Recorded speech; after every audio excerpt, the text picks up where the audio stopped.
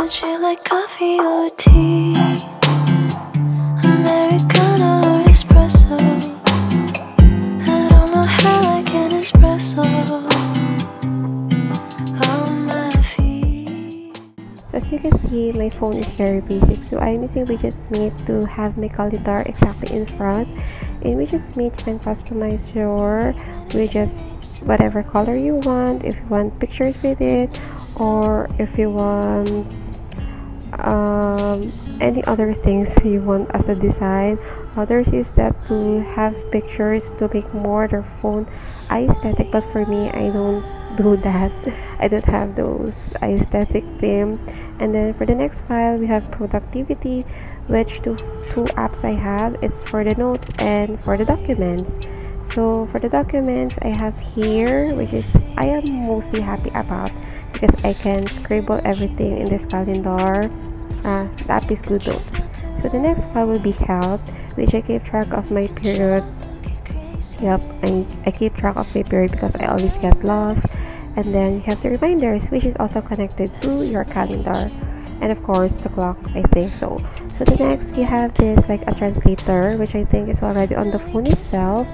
I use this to, like, for example, since I'm working here in UAE, it's helpful to at least easier way to communicate with my patients or other people with here. So yes, I just type hi, and then I will just place the button to let them hear what I really would want them to know. So yeah, that's it. And then the next app we'll have for sure the App Store. Of course, the App Store is for all the iPhone or Apple users. And then Google, and then exploring up, and then we have the map, then the setting, the files, and then this is the most crucial of all because it's pandemic. Tatlo lang yung pwede sa taxi. So we have this, the Abu Dhabi taxi, where we mostly chose the 3-seaters because it's a female driver, and then the camera, the photos.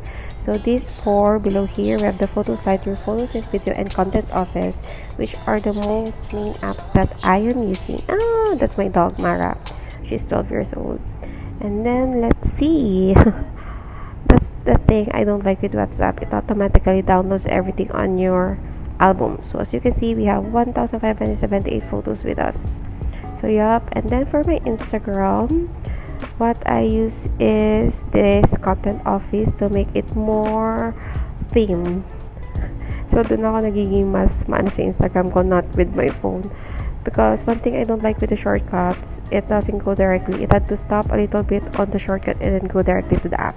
So for the camera, I'm using B612 as what I mentioned last time for film because it's easier for me to transfer from the front to the back camera. So for the social media apps, we have here Instagram. Follow me on Instagram. I know there's not too much to see, but yes, follow me. I would really be happy if you will be one of my followers here on YouTube and also on Instagram.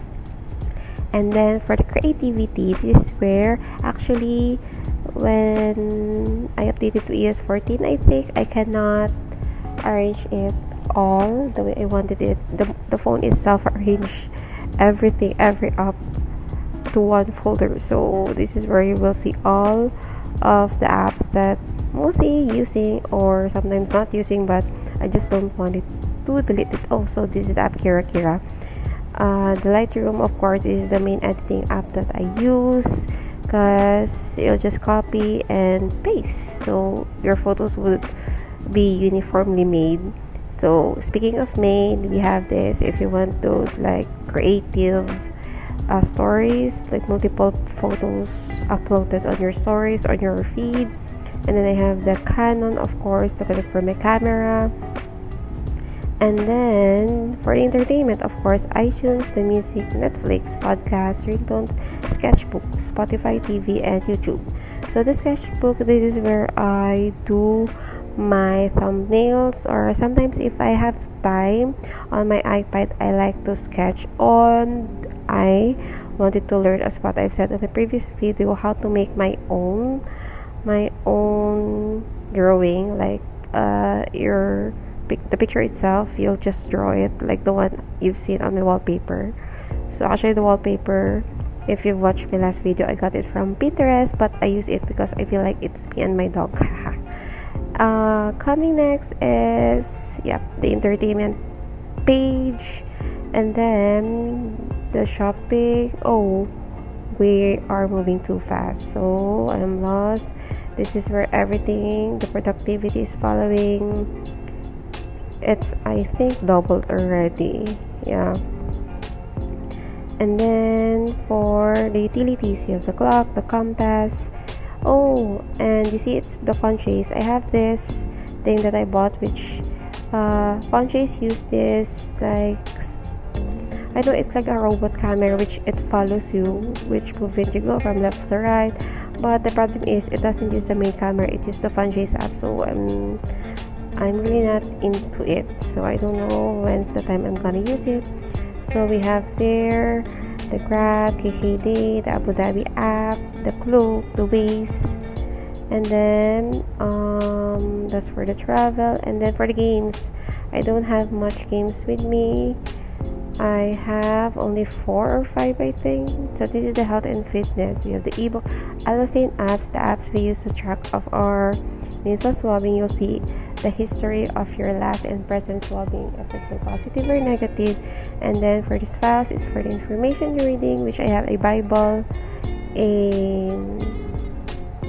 translator, and education. We have TED, because sometimes I like to just watch and listen to TED Talk. So I think that's it for my phone. I know it's really basic. I just want everything to be uniformly made and accessibly easyable for me. Just like one click and that's it.